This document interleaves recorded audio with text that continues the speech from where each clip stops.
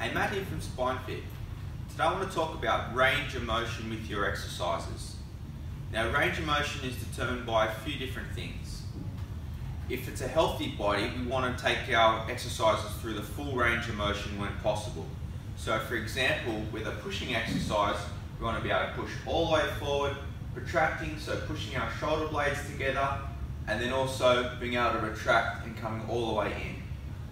So this is the full range of movement for a pushing or a pulling exercise.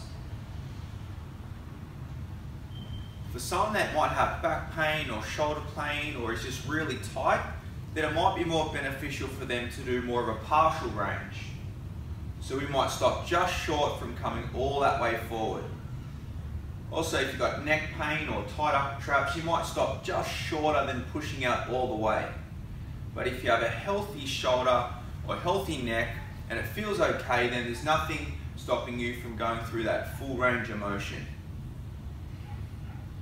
So when we take our exercises through a full range of motion, we're actually going to recruit more of the muscles and more of the muscle fibers to help us progress with our strength and our endurance, increasing our results. So with our squats as well, for example, we want to be able to go through the range that's suitable for us. So this is a full range squat.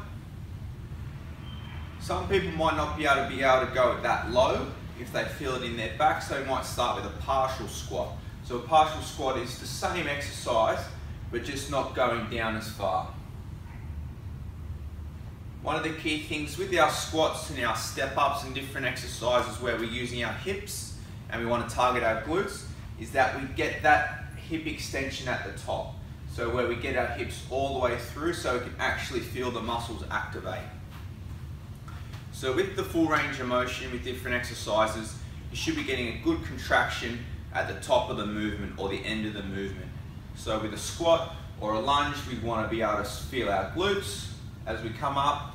With a pushing or a pulling exercise, we want to be able to feel our muscles engage at the end of the movement.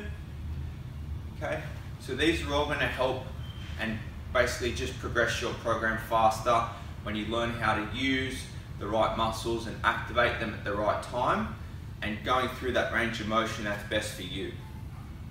Okay, so whether it's a partial range, a small range or a full range, we've got to work within your limitations and find out which range suits your body the best.